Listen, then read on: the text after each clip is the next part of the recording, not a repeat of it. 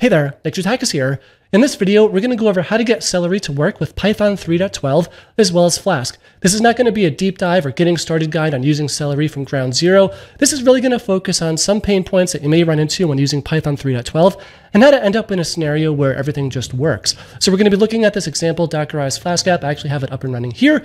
I'll leave a link to that one in the description here.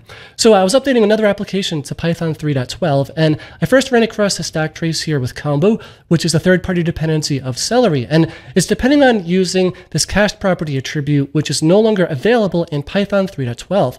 Now, the Kombu folks may fix this issue in the end, but this was related to how I was creating my Celery app function. And yeah, it was depending on a code path that was depending on this.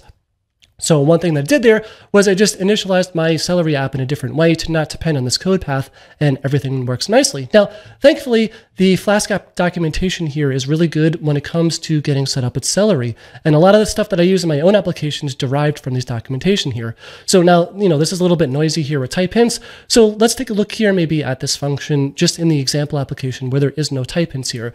And yeah, so I will just mention here, this code that I had commented out here, this was the previous way that I was initializing my Celery application here, where, basically we have this context task class here being just ferried into celery.task here and setting up this Celery application so that I can run a Celery worker, and then everything kind of just worked. But yeah, this style of setting up this application is going to be needing to be changed just a little bit here.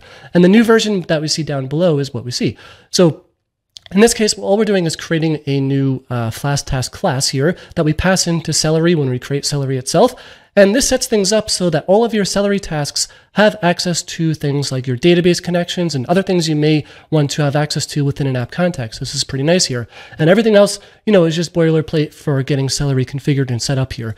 And all of this actually was taken pretty much straight from their documentation here. So to get things to work with Python 3.12, it's like, well, if you read the modern version of Flask's documentation for Celery, then you would be good to go. Because I have this up and running in a pretty big application here with, over a dozen different background tasks. We're using a beat server to do some reoccurring tasks, like for example, running tasks every day at midnight or whatever interval that you want here.